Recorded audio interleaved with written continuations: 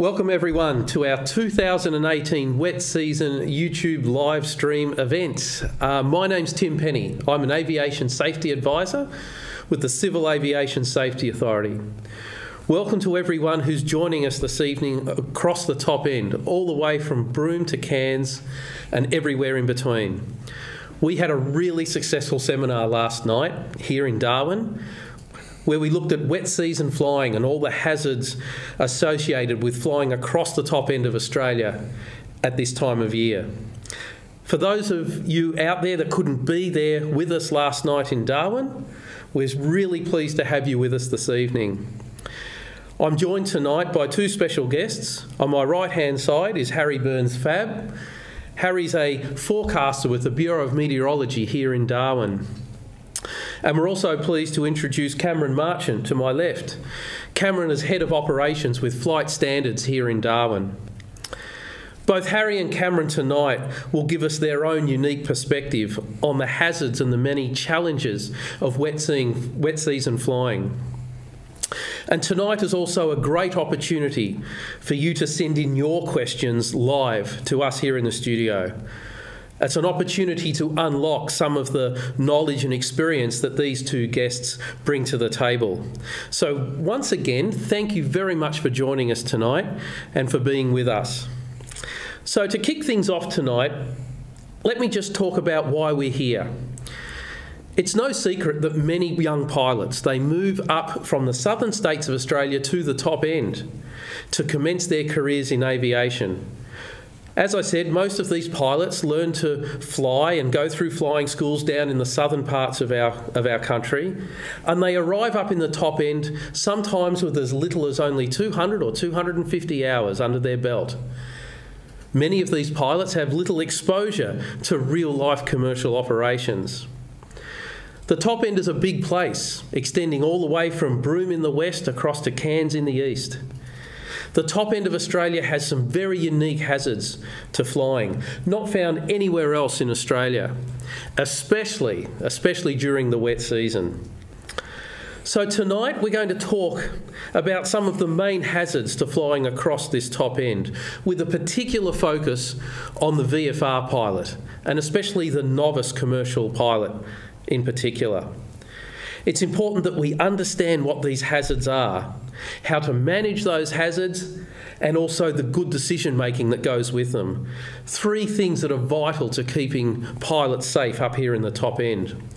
And we certainly hope that you can take away maybe a few gold nuggets to maybe put in place that extra layer of safety into your own wet season flying.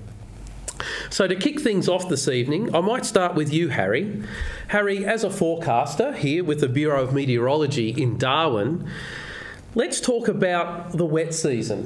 What do we mean by the wet season? When does it start? When does it finish? Those types of things.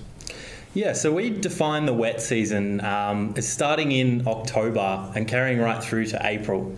And in this time, the top end of Australia experiences, on average, around about 95% of its rainfall. And this is because the southeasterly flow, which brings the drier weather, has broken down. There's not that strength to bring that warmer, drier air. So that allows the humidity to build up from our north, and that brings more moisture in the air. And it also brings more instability, and that then brings about things like monsoons, thunderstorms, tropical cyclones, and then the associated hazards with them. Okay, so here we are towards the end of October. So what part of the cycle are we in actually right now? Yeah, so as many people know who live in Darwin or around the top end, this time of year it's starting to get a little more humid, a bit more sticky, and we're just starting to see our first thunderstorms around. And as we go further into November, those thunderstorms become a lot more regular. We might get one every second, third day, and then as we go later into the year, maybe once a day, we'll get those thunderstorms. And then as we go further into December, that's when we start seeing monsoonal conditions and maybe even our first tropical cyclones of the year. Okay, so the tropical cyclones that you mentioned, they usually, as you said, might kick off around the December time frame, and how long can we expect to be at risk of cyclones? So we define the tropical cyclone season as from the start of November right through to the end of April. So in this time, you could experience a tropical cyclone, but around the top end, typically we won't see one until maybe late December, and the peak time is around that January, February time. Okay. Talking about thunderstorms, you said that they were a big part of the wet season. When do thunderstorms usually occur, Harry? Do they occur over land? Do they occur over the sea? Do they occur, night, day? How does it all work?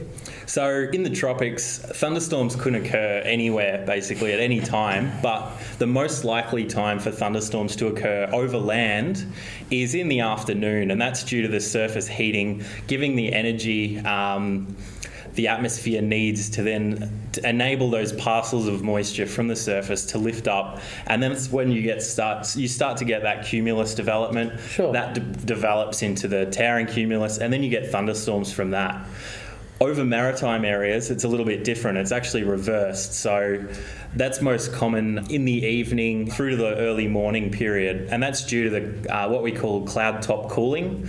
So the sun isn't heating the atmosphere; it allows the top of the clouds to cool, right. And then this temperature profile allows the temperature, which is warmer at the bottom of the atmosphere, to then rise, and then that's how thunderstorms can develop over maritime areas. Okay, so across the top end of Australia, as I said, all the way from Cairns to Broome, what part of the top end of Australia usually has the most thunderstorm days per year? Yeah, so as I said before, they're quite common right across the tropics of Australia. Around Darwin and the west coast of the top end typically sees around 80 thunder days on average per year, which is around about the highest for the tropics in Australia. Okay, that's good. Great information to know. We've spoken about thunderstorms, and Harry's given us a bit of a discussion with regards to where they're operating and how they operate. But Harry, what are some of the typical hazards that pilots need to be aware of when flying around or in the vicinity of these thunderstorms? Yeah, I'll start off with the most obvious hazards. Obviously, when you get a thunderstorm, you get precipitation, sure. And that gives you low visibility conditions, and then that can also develop low cloud quite like around that precipitation. Within the thunderstorm and nearby the thunderstorm, we're getting very strong updrafts and downdrafts, and these can be up to 6,000 feet per minute. Right. So from this you get extremely, you can get severe turbulence, severe wind shear. So they're the kind of hazards within the storm itself. And obviously you also get lightning, which can be very hazardous to aircraft. Right, so there's something essentially that pilots would do very well to try and avoid. Absolutely. Yeah. Look, when we talk about thunderstorms, one of the other things that we hear about is that word microburst. What exactly is, Harry, a microburst, and what are some of the telltale signs that they may be in the vicinity, and how should pilots manage them? So a microburst, they typically happen more often when there's a little bit more dry air in the atmosphere below the thunderstorm. And when the precipitation falls into this drier air, it evaporates. And then this evaporation causes cooling in the atmosphere, which then reduces the density around it. And this causes an acceleration towards the surface.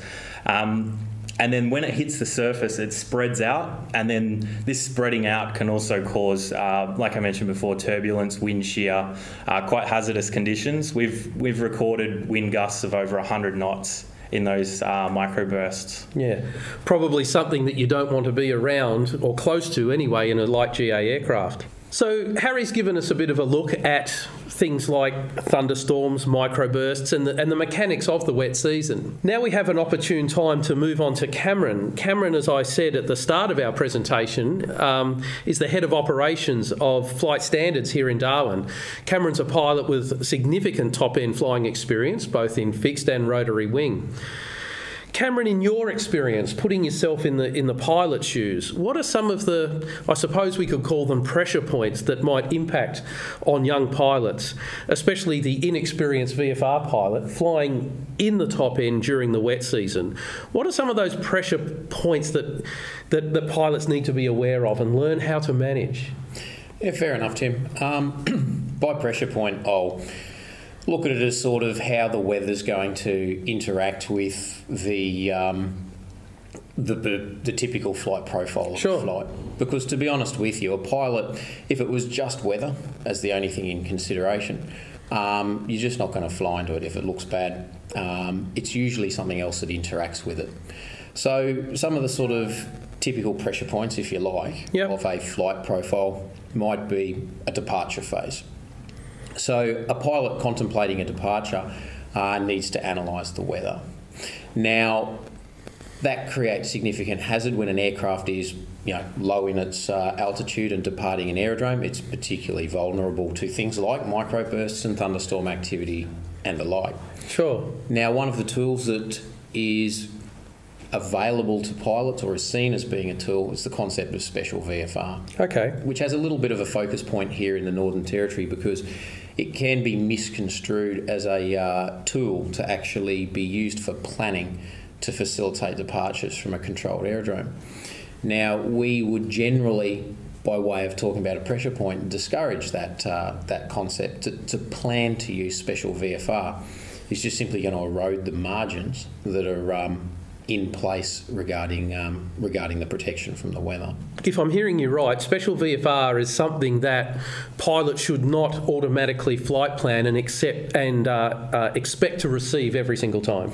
Absolutely. Air traffic control will not prioritise a special VFR flight, even though the term special may infer that.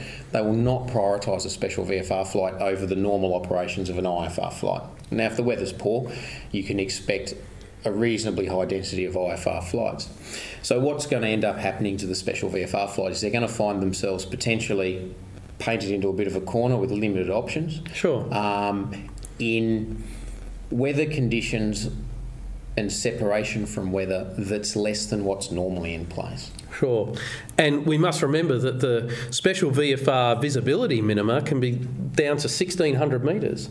And that's not a lot of visibility, especially when you're barrelling along at maybe 2 or 2.5 miles a minute.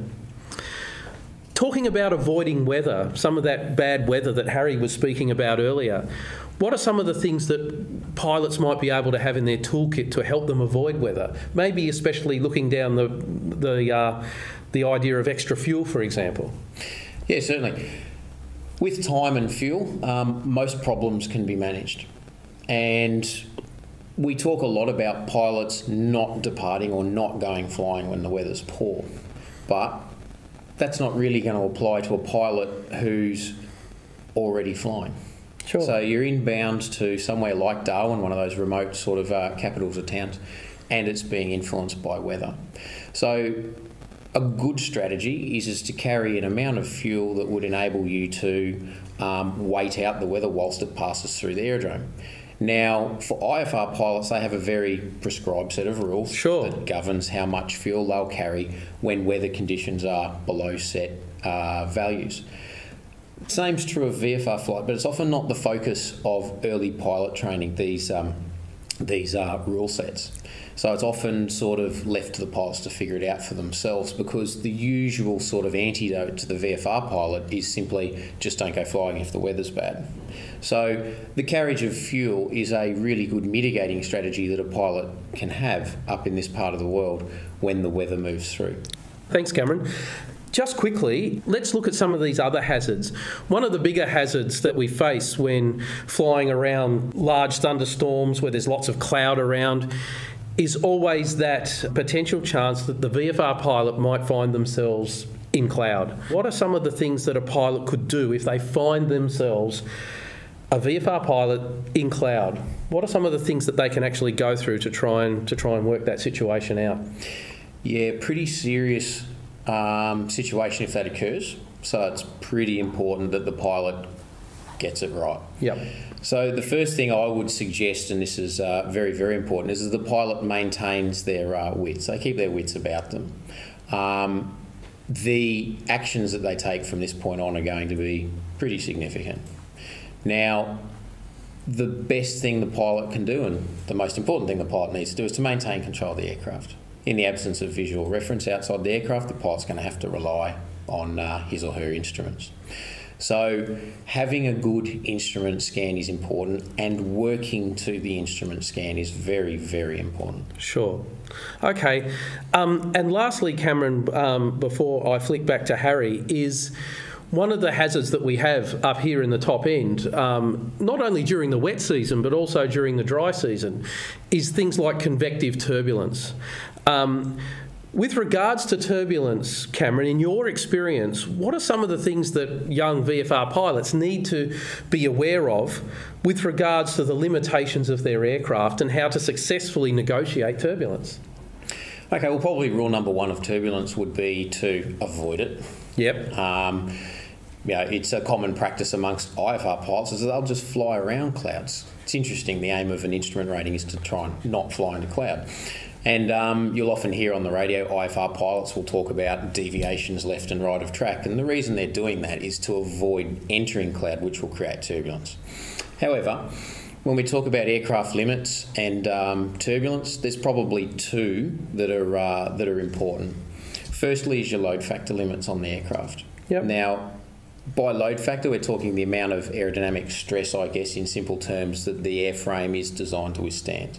The typical normal category aircraft, which is consistent with the types that pilots will fly in charter operations and private operations, the load factor limits for a normal category aeroplane is 3.8 G units in the positive sense and half that in the negative sense. Now, in turbulence with the bumps and the stresses being put on the airframe, these can be exceeded. Now, the aerodynamic loads on an airframe are going to be exaggerated or increased by the second limitation that probably comes into play here, and that's the aircraft's speed. Now, manufacturers will publish a manoeuvring speed or a turbulence penetration speed, which is the speed at which they counsel that the aircraft needs to be flown at or within, i.e. below, in order to avoid the loads on the airframe becoming excessive. Good information. Thanks very much, Cameron. Turbulence is one of those things that is, I suppose, a day-to-day hazard when flying around in the top end, and prolonged turbulence is, of course, not very pleasant for not only the pilot but especially the passengers in small aircraft. Talking about turbulence and all the other things that can be forecast about the place across here in this part of the country is our forecasting, whether it be a graphical area forecast or a terminal area forecast. I just want to ask you, Harry, just quickly about forecasting. Generically speaking, I suppose, how accurate are the Bureau of Met's forecasts on a larger scale? Yeah, good question. I mean, I'd love to say we get it right 100% of the time. Of course you do. But we don't. Sometimes we get it wrong. And this is to do with the forecast is our best guess. It's our best, it's a forecast. So it's us predicting the future, basically. And there are a lot of steps in producing this forecast, such as ingesting a massive amount of data, observations, numerical weather prediction, and then using our scientific understanding of the broad scale atmosphere and then a lot of local effects. So like the sea breeze in Darwin, for example, those kind of things have huge implications on the development of thunderstorms and that kind of thing. So I can't give you an exact answer on, 90% accurate or anything like that. But what I will say is anytime we put out a forecast, it's our best guess of that time. And if that best guess changes, so 2 hours later we say, hang on a minute, things have changed here. We've reassessed here. It's now this is now the most likely situation. We'll amend the forecast as soon as we can to reflect that best guess of what we think will happen. So, if I'm hearing you right, oftentimes weather up here in the top end can be quite chaotic. And I think it was last night at our seminar in Darwin, Harry mentioned that, and correct me if I'm wrong here, but if the difference in the sea breeze might only be maybe 2 or 3 knots, that can mean seen the difference between not getting a thunderstorm and getting a thunderstorm?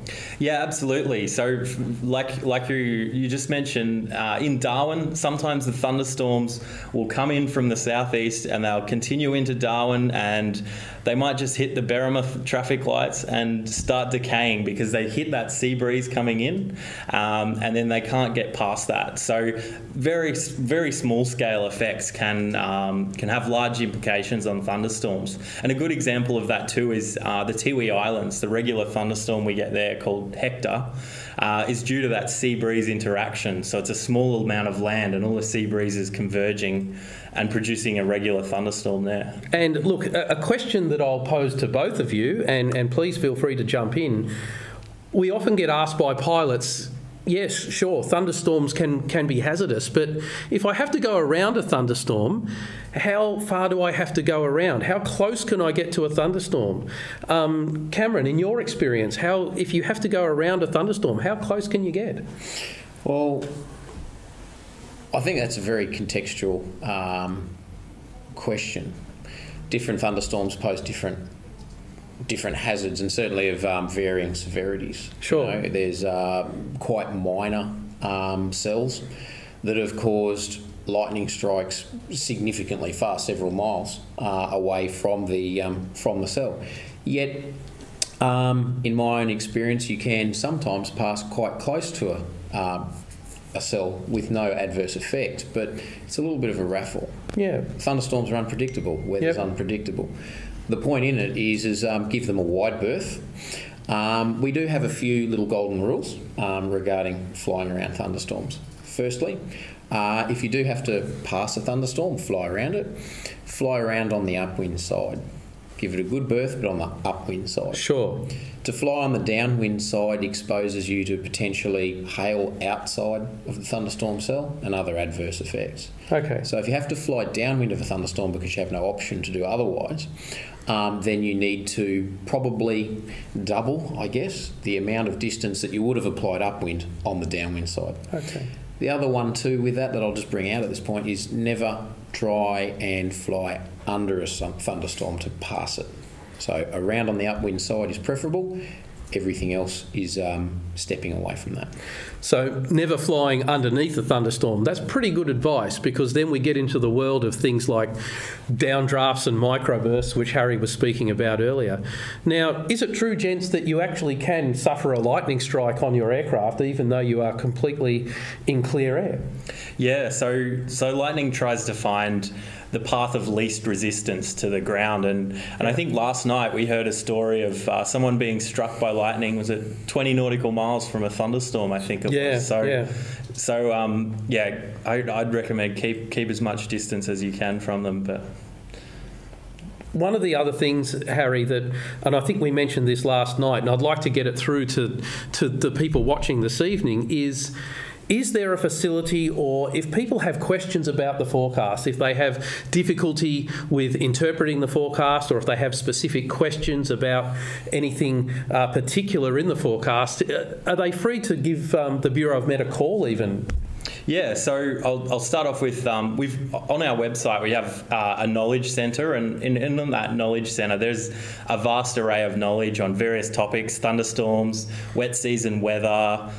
There's a lot of topics on that weather phenomena. They also go through a bit about our products as well.